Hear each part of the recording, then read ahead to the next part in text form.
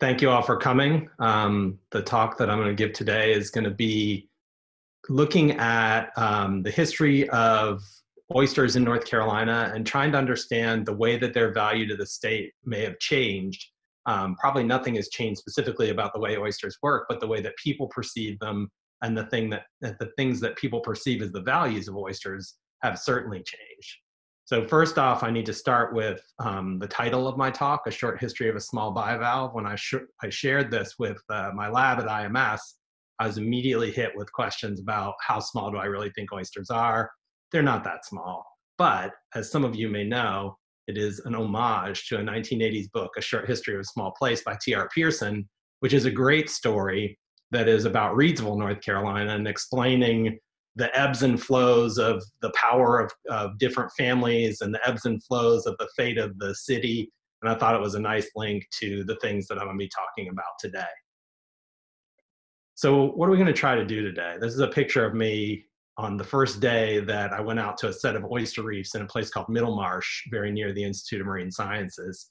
And those of you who know me well know that it must have been a very cold day because I'm wearing waders and a winter coat. Though not gloves, so it was probably only about 15 C. So it was an extremely cold, 15 F, not 15 C. It was an extremely cold day, but it was a great day to begin to understand, for me, what oyster reefs did in the context of things like nutrient cycling and understand their role in regulating the lower trophic levels, the primary producers. And so what I'm going to do today is take you through a series, first a background on oysters in North Carolina, a bit of history about how oysters have played in political realms and the role that they've played in different times in our state's history, and then walk you through a series of papers from my lab that are a really good example of how we like to do things. We go into natural systems and try and understand how they work, and take that understanding and try to apply it to solving problems. So I'm going to cover a lot of ground in terms of papers today, not in a lot of detail. So if you look in the chat section, there's a Word file that I uploaded there that's got the references for the papers that I'm going to talk about today in case anyone is interested in deeper technical information on it. So that's going to be the roadmap. We'll start with a little bit of history. We'll walk through the beginning of oyster research in my lab and then end up bookending it with a project that we're just getting started right now. So Jonathan Swift said it best. He was a bold man that first ate an oyster. If you take a look at that, no matter how much you love oysters, maybe that doesn't look like something that if you had never eaten it before, you would say, that looks like something I'm going to eat. But at some point it happened. Culturally, oysters are incredibly important throughout the world, and people very quickly became very good at acquiring them, first by hand, then using some rudimentary tools, and then eventually through trawling. And like so many things that people do, we got really good at it. And unfortunately, we got so good at it that the resource did not sustain itself as fishing persisted. So there's a great paper by Kirby in 2004 called Fishing Down the Coast. And the dates on this figure throughout the Gulf and Atlantic coast of the United States reflect the dates that oysters became functionally extinct in certain bays. And the interesting thing is that the dates are directly correlated to their distance from Manhattan. So you'll see that the farther away you were from New York City, the longer it took for the resource to become extinct. And this was a reflection of the fishing efforts coming out of primarily Chesapeake Bay, expanding out into areas as the resources were depleted closer to home. And so on the right-hand side, we have total landings through time. And what you see is a peak in the late 1800s. And actually in North Carolina, the peak was right around 1902. And then, so forgive me, these dates are the peak harvest as opposed to functional extinction. So the peak harvest corresponds to the distance from New York. And what we see is that if you look at the through time snapshot on the right-hand side, is that peak harvest was never repeated. And so oysters were fished down to the extent that they did not recover. So this has been a challenge that has been for decades something that people are addressing and trying to use lots of different methods to get oysters back both onto people's plates and to get oysters back into the environment for the things that I'll talk about in just a second. So in North Carolina, there's a noted figure in the past, a guy named Francis Winslow, who in the late 1800s mapped the North Carolina oyster resource. That's in the upper right-hand corner there.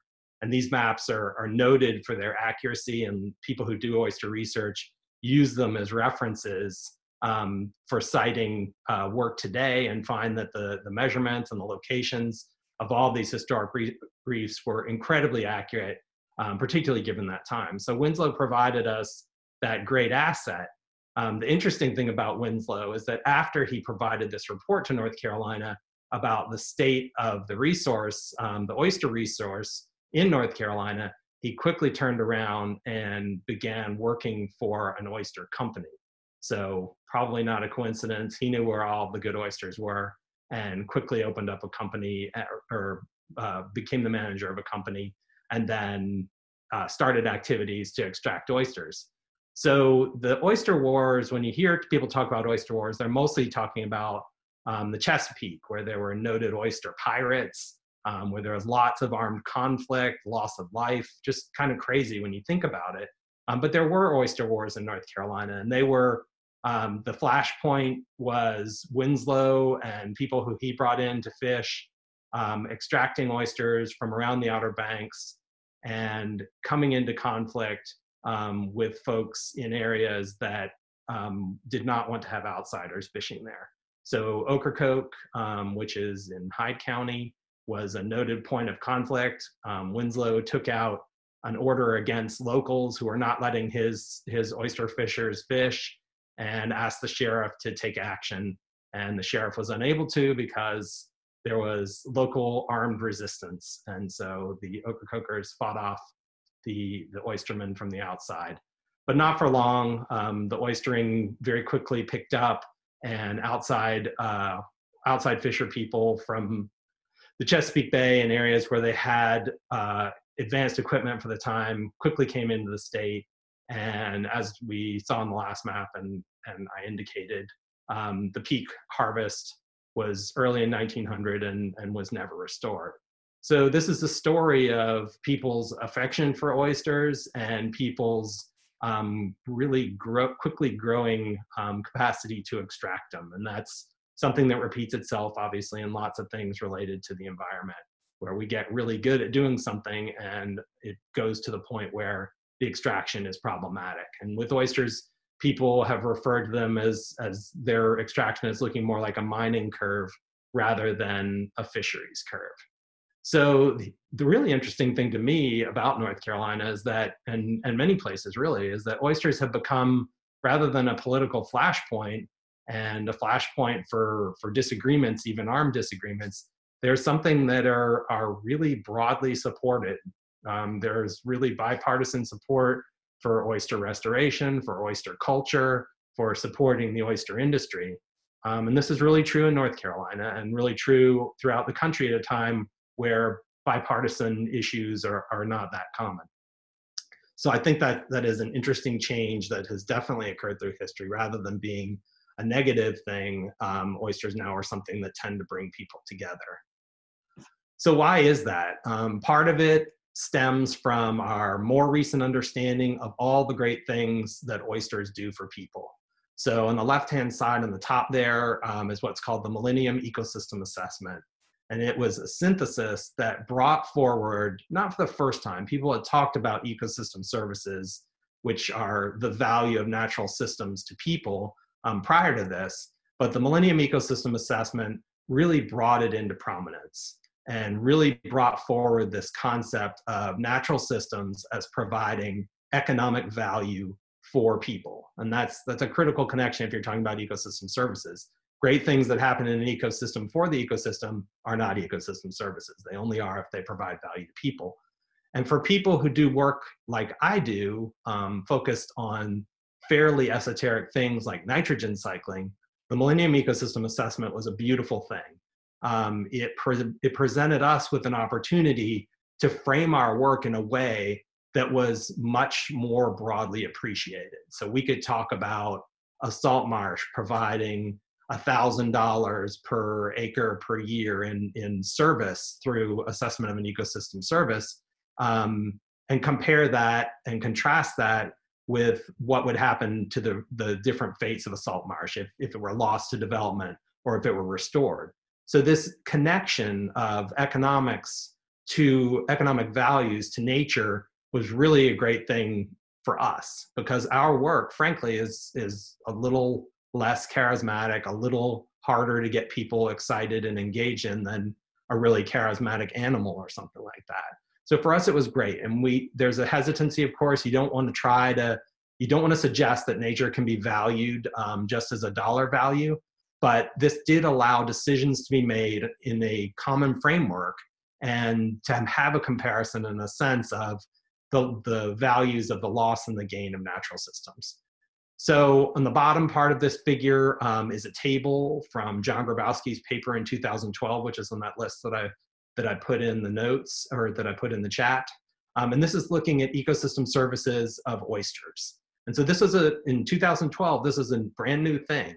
And so the various things that oysters might do: improving water quality, stabilizing shorelines, perhaps burying carbon. That's a paper I didn't put on the list. A great paper by Joel Fawdry looks at that issue, which is pretty nuanced because building shell actually generates CO2. But I won't go into that, but I urge you to look that up. Habitat provisioning. Oysters are long known as a great home for other organisms. And diversifying the landscape. So a landscape that has heterogeneity to it is necessarily more functional. And then finally, and importantly, and this is a different thing for me and my group, is one of the ecosystem services of oysters is the oysters as food. So that presents for us a different kind of balance. We've never worked in a system where people want to eat it before. So this is a different kind of consideration when you're thinking about decisions being made about oysters and, for example, restoration for production versus restoration for ecosystem function. So the real benefit of this ecosystem services framework for me was that it allowed you to take a holistic look at services like these and think about actions that are going on, whether they be loss of habitat, gain of habitat, alternate applications of the same organism, like culturing of oysters, which I'll talk about at the end, and weigh the costs and benefits in a really organized way. So there's a paper that came out in 2012 that was called the Eutrophication Commandments, and it is a really good paper. It is a funny and interesting look at whether or not, how we can combat eutrophication. So eutrophication is excessive carbon loading to a system. Most often it's through algal growth. And this paper suggested that it was in the post-ecosystem service era, and it suggested that habitats in coastal systems are valuable because they provide this filtering capacity. And it cited the first paper of ours, Piehler and Smith 2011, which was the first to measure rates of nitrogen removal on oyster reefs. And I'll talk more about that in a second. But this idea that water quality, sustaining water quality, could be quantitatively linked to things like habitat wasn't brand new, but the degree to which you could do it in a quantitative and more robust fashion was definitely enhanced as the ecosystem service model moved forward. So for a long time, I worked at Coastal Studies Institute, and one of my colleagues, Robert McClendon, is a very funny guy. And whenever I would talk to him about going somewhere to give a talk, he would say, please tell me you're not going to talk about nitrogen. But as always, I probably was going to talk about nitrogen. And this is just a very brief overview of the nitrogen cycle. And this is a figure that I like that's not really up to date. It doesn't present all of the nitrogen processing routes, but I like it because it gives the visual appearance of being balanced, which at one time, the nitrogen cycle was a lot closer to balance than it is today. So if you look on the left-hand side, there's a process I'm going to talk a little more about called denitrification, which is the removal of nitrate, the bioavailable nitrogen that things like algae, when there's too much of it, will use to bloom. And then on the right-hand side, you have nitrogen fixation. And there are lots of forms of natural nitrogen fixation. There are a whole suite of organisms who can fix nitrogen. Lightning fixes nitrogen. And at one point, that supply of nitrogen fixation and denitrification were much more balanced than they are today. And I think most of you know that what led to a lot of this imbalance was following World War II, the commercialization of the Haber-Bosch process allowed us to use an industrial process to fix nitrogen from the air, which is 70-some% of the atmosphere. So a very, very huge supply of nitrogen available then to become fixed. So this is how we make fertilizer. This is how we do lots of things that require fixed nitrogen in excess of the amount that it's generally available in the environment. So this has been a challenge for the environment for certain, but it also was done in response to a growing global population and the need to feed a global population that was growing quickly. So if you look at the figure on the upper right-hand side, you see that as we had more people, we got more fixed nitrogen.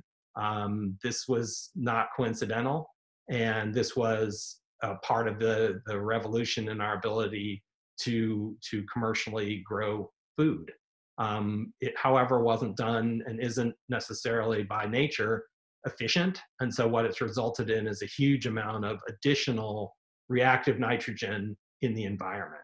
So we've got more reactive nitrogen, for better or for worse, on the right-hand side. And then on the left-hand side is a figure from Lena Ermgassen's paper from 2013, looking at historic oyster filtration. So not just historic oyster populations, but the filtration capacity. So in Chesapeake Bay, there are lots of discussions about loss of filtration capacity, that the bay used to get filtered one time every day, and now it's one time a much longer period of time, maybe every year or some number of months. But what this is showing is throughout the United States, individual bays, loss of filtration capacity. So oysters, when we looked at the table of ecosystem services, the way that they enhance water quality relies on their filtration capacity to maximize that removal. And so looking through all of these bays, with the exception of Apalachicola, which I should really take off because it's an aberration in the data, but I've left it in there just because that's part of the paper as well. It was a historic analysis, and the time that the historic analysis was done led you to believe that there were more oysters in Apalachicola Bay or more filtration capacity now than there was before, which is really not the case. But if you look almost across the board, there is nearly, at least 50% loss in filtration, and in many very close to 100% loss in filtration. So this is a dramatic change in how these natural systems are working. And what oysters do, they do a number of things, but the main thing they do from our perspective in the research that we do is they couple the water column to the sediments. So they draw things out of the water and transport them to the sediments, where processes go on that change them, chiefly among them, the process denitrification that I talked about in the outset. So we were really interested, we had funding from NOAA to look at sea level rise and how habitats would change as sea level rose. And North Carolina is a wonderful place in that it has lots of intact habitats. It has diverse areas with lots of habitats in close proximity. And so this was a great opportunity. And this is actually where we started our work on oyster reefs. And it wasn't anything visionary. We were out and saw oyster reefs adjacent to salt marshes and seagrass beds, and we're taking cores to run the flux experiments that we do, and just decided that, hey, let's see what's happening in the oyster reefs and look and see what's in the literature when we finish it up. And when we looked, there wasn't anything. So we were able to publish that first paper that I'll talk about in just a second. But here, we're going to take a brief detour and have a contest. So North Carolina is shown here. You see we have that wonderful coastline and the beaches, and you also see that we have the estuarine shoreline, the interior shoreline. So using the chat function, I would like everyone who would like to participate to provide two numbers. First, the miles of coastal shoreline, then the miles of estuarine shoreline. And we're going to give you about 15 seconds so that people can answer without hopefully using their phones. But if you choose to cheat, that's on you. And the winner will receive these amazing Carolina Blue oyster socks. And they will be delivered by Emily or me at some point safely, adhering to all of the standards of safe mailing. So let's take a few seconds. Everybody go ahead and submit an answer if you'd like to. There'll be no judgment about wrong answers. It's a What was remarkable it thing. again? Will you repeat the questions? The question is the miles of shoreline, of ocean shoreline, and then comma, the miles of estuarine shoreline in North Carolina.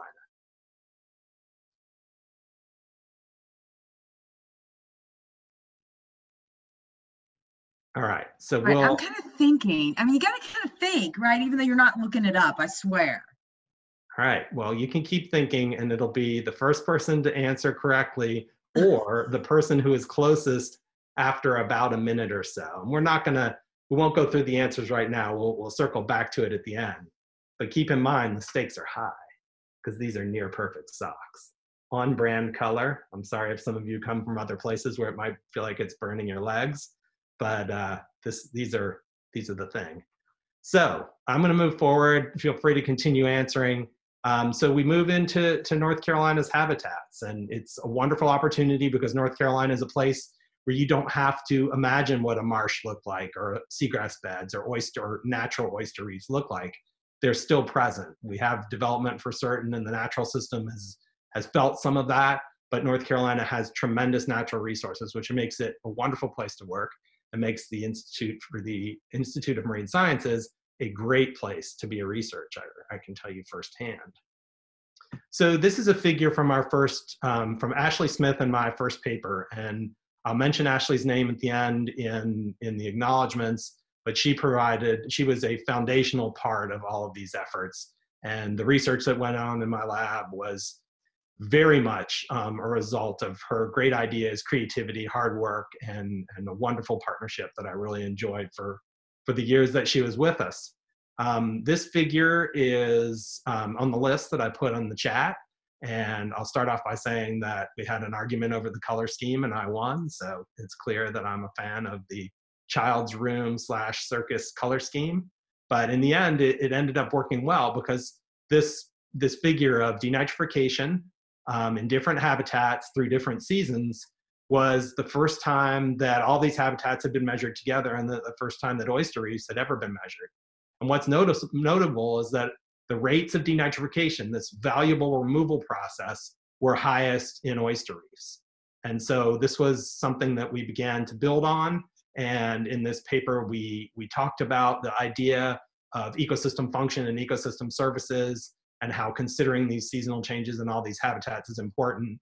The flats, the subtidal flats and intertidal flats are important because they're a big part of the natural system, but they're also a big part of this paper because they allowed us to compare what would the intertidal area be like if it didn't have an oyster reef, or if it didn't have a salt marsh. So they were good reference sites. Ashley then went on and published an additional paper a year or two later that looked at a similar area and made similar measurements, but did things like measure inundation to understand how long all these habitats are underwater, and then scaled it to the entire landscape. And this, it's a little bit intuitive, but the highest rates don't always have the highest total nitrogen removal. The oyster reefs are not the highest, but that's because they have a pretty small area. So there's a lot of subtidal flat with a somewhat lower rate, but still a larger proportion of the whole nitrogen removal. And what we did, because of the time that we were in, was not only look at this change in nitrogen as a result of these habitats, but then tried to get to understanding the economics of the nitrogen removal.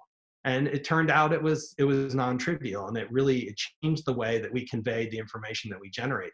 It wasn't just about part of ecosystem function, it was about the economics of the area where we were working. So Bogue Sound, which is in Carteret County, right next to the Institute of Marine Sciences, has pretty good water quality, even though it is pretty fully developed. And we think a non-trivial part of this may be contributions from these habitats to removing nitrogen and sustaining water quality. We did some back of the envelope calculations based on this work and some other work that we had done in small coastal watersheds measuring the loading of nitrogen, and figured out that about 76% of the total watershed nitrogen load to Bogue Sound was being denitrified by all of these habitats. So it was confirming what we suspected, that this was a big part in sustaining water quality in this area. So North Carolina's beautiful natural systems are great for tourism, are great for enjoying nature, but they also have significant value as things, as something like a water quality regulating tool. So this is the paper that I showed you the table from, John Grabowski's paper in 2012, looking at oyster ecosystem services, the fisheries, the fish production, the fisheries being actually fishing the oysters, fish production, shoreline stabilization, and water quality.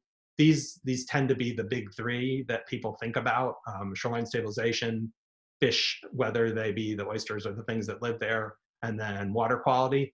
What was interesting for us, and this was some time ago, is that of the total value per hectare of the oyster ecosystem services, about 40% of it, based on these calculations, was nitrogen removal. So we were excited to have done the early work in this area, and more excited still that it was a significant part of the total value that oysters were providing to people. So then we decided that we needed to know more. If we were going to advocate restoration, or we were going to advocate conservation, we knew that an oyster reef wasn't just an oyster reef. And so we benefited from some wonderful past work that John Grabowski, who is a student of Pete Peterson's at IMS, did in Middlemarsh, the area that I alluded to. And what John did was build significantly sized oyster reefs in different landscape contexts. So out on a flat by themselves, next to a marsh, or between a marsh and a seagrass bed. And this is important because oysters occur in all of those different areas. So if you just look at an oyster on a mudflat or a sandflat, you're probably going to get a different picture of how it works in terms of its contributions to nutrient cycling, and thus its contributions to sustaining water quality. So this study has lots of great information in it, and is definitely on the list that I put in the chat. But the take-home message was, for denitrification, that if you have oysters present, they're going to do a better job of removing nitrogen. So this figure, the purple bars are the controls, which are the habitat without oysters, and then the darker purple is that same habitat with oysters. So on the left-hand side, you've got the far left-hand bars are just a mudflat, and then a mudflat with an oyster reef on it. The bars next to that, the browny green color, are areas where we had the same habitats, but we pulsed in nitrate to simulate a storm or a delivery of nitrogen to the system. And so you see in all of them, the mudflat, the marsh, and the seagrass and marsh, all the different contexts, when you pulsed in nitrate, there was a big increase in denitrification, but only when the oysters were there. So something about the oysters was allowing the sediments to denitrify more quickly. And it was probably that oysters, the organic matter that oysters bring to the sediment is really labile, meaning that it's really available to the microbial community, and it was better able to fuel this process of denitrification. So if you're going to talk about ecosystem services and talk about enhancing resilience, you need to have natural systems that respond when an event occurs. And so the beauty of this experiment, of Ashley's experiment here, is that she simulated that by having nitrate pulse in, which is what happens when you have a storm event and elevated nutrients. Another thing that Ashley was interested in was this idea of oysters as ecosystem engineers. So allogenic and autogenic engineering, it's just a distinction about whether or not it's the function of the structure. So is it the oysters filtering, or is it just the structure of the structure, the oysters sticking up in the water column?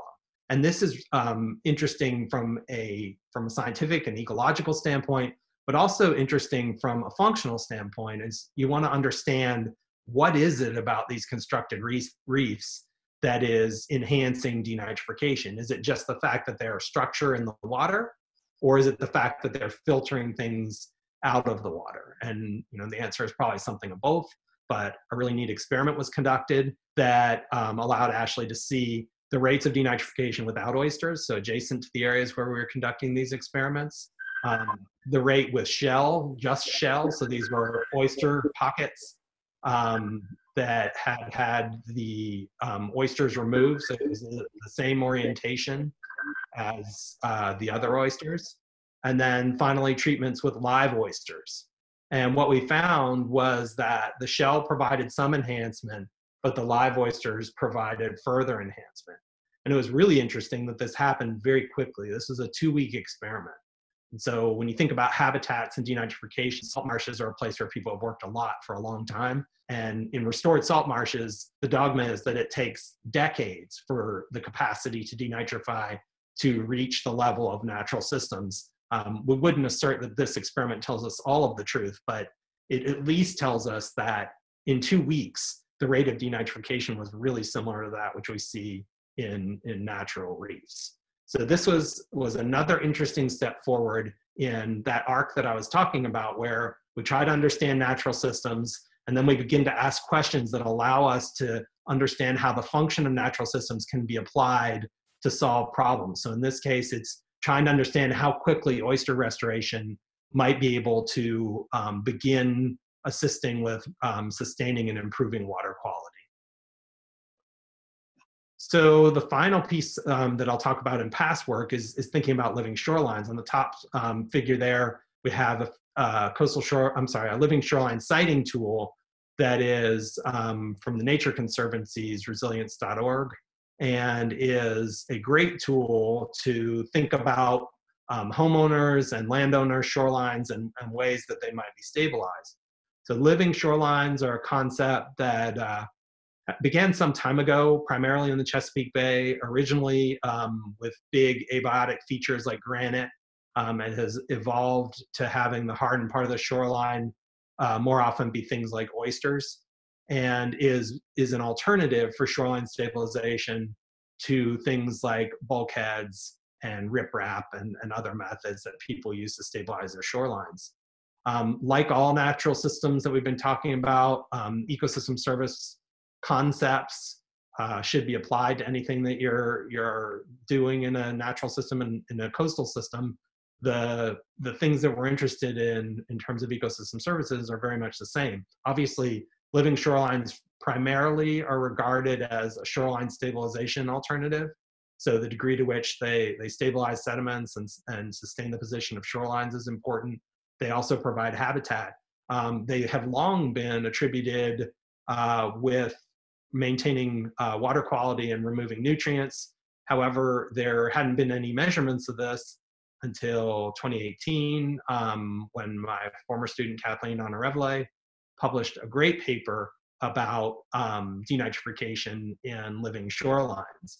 And what she did that was really interesting, and this goes back to this idea of how long does it take to develop the capacity to denitrify similar to a natural system, is she was able to locate living shorelines of various ages, from 20 years old to less than 1 year old, and to measure the process of denitrification. In this case, the axis indicates N2 flux, but because it's a positive flux, this is all denitrification. And this is comparing both marsh and oyster reef denitrification in living shorelines. And the things that were really interesting for us, was that within 6 or 7 years, the capacity to denitrify was quite high, and as high as it got even at 20 years. And it was also interesting that these two habitats were really similar, indicating that when you have something like a living shoreline, there may be less of a distinction between specific habitat types. So if you start at the beginning of my talking about nitrogen cycling and bring yourself to here, what we did was understand how natural habitats work, and then look for applications of that understanding to solve problems. And this is a great example, is that we now know that relatively quickly, living shorelines will be making contributions to sustaining water quality through removing excess nitrogen, and that it will happen in a similar manner in all the habitats. So this is really important information for efforts like these that all have an economic cost to undertake, and understanding the economic benefit is critical to both pitching and then sustaining activities like these. So finally, I will talk a little bit about oyster culture. This is a quote from the North Carolina Strategic Plan for Shellfish Mariculture that Joel Fawdry at IMS was the lead author on. And it's providing a vision for this industry out to 2030. And this is, I'm not going to read it, but it's strong empirical evidence. So North Carolina has the potential to, a lot of people have talked about becoming the Napa Valley of oysters, and that there have been recent investments, and that the things I talked about, the habitat quality throughout the state, provides an opportunity to grow a whole range of different oysters that could be very appealing to the industry. But along with this, oysters are going to be in the environment in a way, in a number and in a way that they have not been historically. And so while people tend to think oysters positive for water quality, we don't have as much information about oyster culture. Ashley Smith, who I mentioned before, who was such a great part of our lab, left and did a postdoc through the Smith Fellowship Program, looking at oyster culture and gathered some really important foundational information on how culture may be different from natural systems. But there's still some applied questions that remain to be asked. And we're excited that recently we were funded to look at, and this is a funny story, I had this figure was in a proposal, and I remembered that it was the best figure ever, and then I looked at it last night and realized that it's not necessarily the best figure ever. However, it does tell a story. What it's showing is the design for this new project that North Carolina just funded. Joel Faudree, who's at IMS, and Jim Morley, who is now at Coastal Studies Institute at ECU, and I to conduct. And this is to look at denitrification in sediments in areas with oyster culture up and down the coast, the southern, central, and northern coast, in two positions in the estuary, near the inlet and farther upstream, and importantly with two gear types, so floating rack and bottom cages, which are beautifully illustrated here. But you can see just by their position in the water column that they would likely have very different impacts on the sediments. And so this will be a great data set to be able to say substantive empirical things about how culture is affecting nutrient cycling in all of these places. There are lots of reasons to believe that position in estuary will be important. There are lots of reasons to believe that gear type will be important, and certainly geographic diversity tends to play a role. Unfortunately, oyster-mediated denitrification does not seem to be something that can be easily generalized and translated across systems. So with that, I will just say that oysters in North Carolina are still a wonderful resource in the wild, which is rare. We still have places that can be wild areas that can be fished, which is not very common. We have a growing oyster culture community, as I just outlined. We have a great past of oyster restoration. And all of these things, as I hope this quick overview has demonstrated, have connections to water quality. However, they're different, and they all require a little bit of a specific approach to be able to quantify it. And I think it's important to remember that an oyster is not just an oyster in the environment. It depends whether they're intertidal, subtidal. I think I demonstrated that context matters, and certainly things like natural systems and cultured systems are going to behave differently. But it is our hope that our work will continue on and build the way that we like to build it, which is start out by understanding the natural system and then work forward from there. With that, I have lots of people to acknowledge. This is the work of many. I used some funny pictures of my old collaborators, David Kimbrough with the sunglasses sort of in the middle on the bottom, Jed Byers with longer hair, Randall Hughes and John Grabowski, who were pictured there when John was building the reefs. You may not get a sense, but John is a giant. And so I think that was part of what allowed this work to be done, is just having someone who is physically capable of building these large reefs, which you can see one of them behind him. Upper left-hand corner, Ashley Smith and Suzanne Thompson. Ashley, who I've already noted her role. Suzanne, our lab manager, who is foundational in everything we do. In the middle top is Ashley and Luke Dodd. And I didn't talk about Luke's work, but he did really interesting work on acidification in oysters. Kathleen Honorevole in the bottom left-hand side. And then since I was using goofy pictures, I found the goofy picture of me, and it made me wish that I could get a haircut. But I will wait. Hopefully that will be coming soon. With that, I will thank you all. I will acknowledge our funding sources. National Science Foundation generously supported this work through 2 grants. North Carolina Sea Grant notably funded the very first work and funded the most recent work, so I'm grateful to them. And NOAA, as I mentioned, funded an original sea level rise project that provided some motivation for it. And I would be happy to answer questions in the way that Emily tells me would be best. Thank you all. I think we'll go ahead and since traditionally our bagel breakfasts are a discussion. We'll try to make it a discussion, but if it gets to be too overwhelming, we will ask people to move to chat. So if you have a question, go ahead and unmute yourself and go ahead and ask Mike.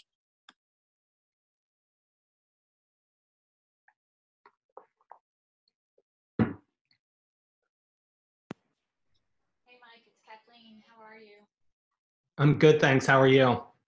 Good, great presentation. I have a question about the filtering role of oysters. So this was so interesting to really learn more about that capacity. But what does that mean for either seasonal or ongoing concerns about contamination of a food source? So Kathleen, I'm really sorry you were a little quiet at the beginning and I missed the first part. I got the seasonal issues with contamination of a food source, but not the beginning. Just given that their role in filtration, I was wondering. Given their role in filtration, I was wondering whether I know there are some bacteriological issues, but with other contaminants, how much of a concern, either seasonally or throughout their life cycle, are contaminants for consumers of oysters?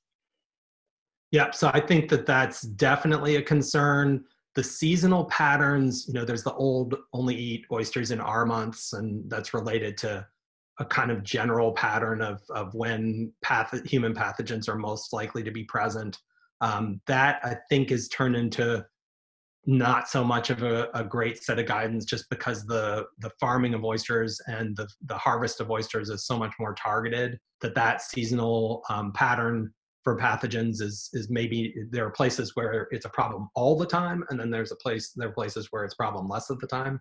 For other contaminants, I can't think of seasonality, but certainly if you have known water quality challenges, they're almost certainly going to manifest themselves in oysters.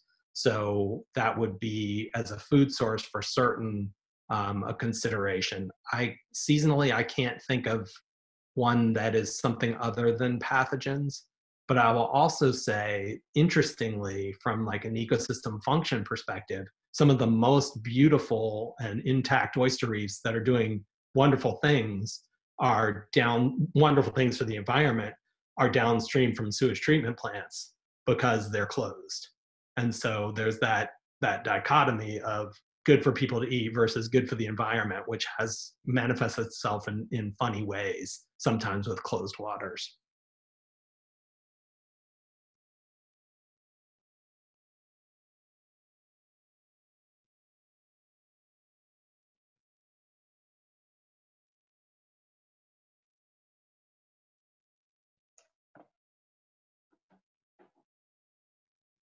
So Mike, did you say that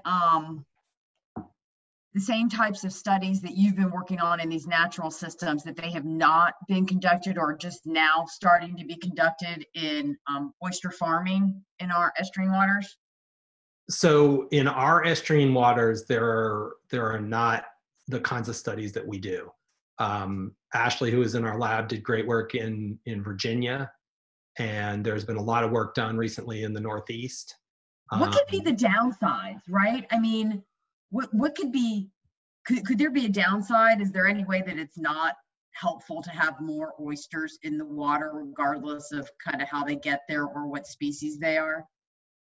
Yeah, so it could be a downside. So the idea that coupling the water column to the sediments is good for water quality is predicated on the sediments not already having excessive organic matter loads.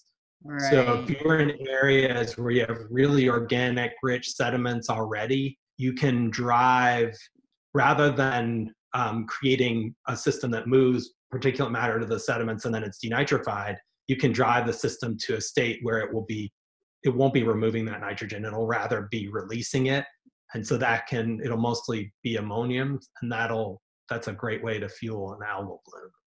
So Right. it depends on what the environmental conditions are.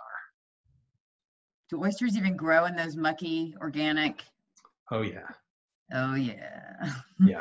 I think that's where stump sound oysters grow. The finest oysters in North Carolina, and I'll fight anybody that says otherwise.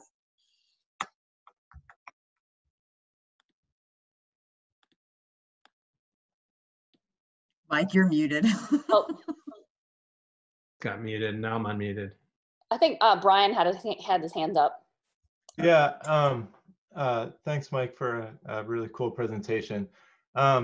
So you may or may not know this about me, but I am a hobbyist aquaponics enthusiast. Nice. And yeah, the nitrogen cycle is a really important part of this, because basically the fish poop turns into the nitrogen that the plants use to grow. And I'm certainly no expert on all this, but it's my understanding that there's sort of there's kind of two different bacteria that first convert the ammonia to I don't know, some other nitrite or nitrate, Right. and then there's another one that does the next step. Yep. And the way my understanding and my experience has been that those bacteria need to have some sort of substrate, that, like, I use gravel or these clay pellets and stuff, and there's like nooks and crannies, and it seems like the more nooks and crannies that the substrate has, the more bacteria get in the system, and the better the system is able to deal with the ammonia. And so it sounds to me like something similar is happening here, even though we're dealing with a brackish saltwater environment. And then also that your results from the kind of nitrogen services of just the shells, it seems like they were doing something also. So it seems to me that if too much nitrogen is an issue and you can't get oysters to grow, that simply dumping in rock or something like that might have a beneficial effect. Yeah, I think that's absolutely right. If you go way back to the first papers I ever published from my dissertation, I was interested in degrading oil spills with natural communities, and to have the organisms present to both fix nitrogen and degrade oil, you had to maximize it, you had to have substrate present. It's the exact thing you're referring to. Bacteria tend to thrive when they're attached. It allows them, because they're not free floating, they can grow faster. The things that they're involved with in terms of eating or metabolizing or processing tend to come to surfaces. And so that's absolutely right. They're, gravel filters and things like that. A lot of what they're doing is providing surfaces to microorganisms. So it is something we think about. We have one of the papers on the list that I shared in a very coarse way. We put oysters in tubes and we put shells in tubes and saw how different the responses were. So it is definitely something that we've looked at. Some collaborative work I did following this was with B.K. Song, who is at Virginia Institute of Marine Sciences, and his student. And we looked at not only the processes, but we looked at what organisms were present on shells in the oyster gut throughout the sediments. And it was really very interesting, and as you could imagine, really dynamic and completely related. Nitrosomonas, Nitrobacter, those are the suspects people talk about in trying to keep your aquaponic system going. And that coupling of oysters and plants is something that certainly goes on a lot in nature. And a brief anecdote, I thought I had invented an exciting new system to remove nutrients that would use a bivalve in a plant. And I read about it more and more, and it turns out somebody thought of it in 1969 and published a paper about it. So it's a lot of this stuff is not new. Some of the new measurements are adding to our understanding of the direct function in terms of specific processes. But you're absolutely right that surfaces are valuable wherever they are. It would just be a cost-benefit analysis. Anytime you put something on the sediment in an estuarine system, it makes people anxious. And so I think probably just putting a surface would not be terrifically well received, but I do think things that float, like oyster culture, may well play the same role. I don't know if you can hear me. I can. Okay, great. So yeah, I would second that because I used to run aquaponics for the Interfaith Food Shuttle. And then we had just one barrel which contained a lot of gravel and stuff like that. And nothing else was done to change the nitrogen cycle. And that took care of all the fish. We had no icks or no problems, and it was controlled. That's awesome. Microorganisms, everybody needs them. Yeah, thank you. Thank you. Hi guys, Brian Snyder here, and just on the topic of kind of coupling the bivalve with the plants, I'm sure that you guys are at least have heard of, if not are familiar with, like the integrated multi-tropic aquaculture system. So they do that in a lot of other places where they grow kelp and other seaweeds directly next to fish net pens and shellfish aquaculture. So that is definitely a nice marriage that works together there. Yeah, no doubt. And that I think is a great point. And it's a technology that's been around for a while and that people are getting really good at. We ran an experiment where we grew oysters and ran the effluent across a sand bed, and we were growing benthic microalgae that we then tried to resuspend and feed to the oysters. And it worked some. We grew a lot of benthic microalgae. We didn't do a super job of resuspending them to the point where it would be regarded as an efficient loop, but that's a really good point. And all of these, I mean, I've talked about one process, denitrification, but there are other transformations and releases of nitrogen directly from the oyster's metabolism that having plants around to take that up, if you can make that a beneficial thing, it's a great marriage for sure. Well, and also having worked in oyster aquaculture, whether we want to or not, we unintentionally grow plants on every single piece of gear that we put in the water. So. Yes, for sure.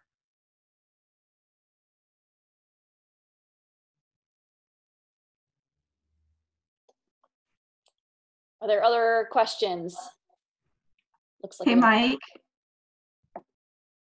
This is Valerie Wonderly. Hey, Valerie, how are you? Good. Long time no see. I know. Great to see you. You too. Great presentation. Thank you. I just had a request about your literature list. Yep. I don't see it in the chat. I maybe joined the chat later after you posted it. Could you repost that? Definitely. And I'll send it to you as a follow-up. Okay. Yeah, I think it's at the very beginning, but I'm not 100%. I tried to paste the references into the chat and it wouldn't let me, so I had to put the attachment, but we'll get it to you for sure. Yeah, so when I'm new to Zoom, but when I scroll to the top of the chat, it only starts at like 9:29 when I logged on. So I don't know. Perfect. If that has anything I'll to do put with it back in just a sec. Okay, well, thanks. And congratulations on all your recent accomplishments. Thank you, Valerie. I hope you're well. See. You too. Take care. You too.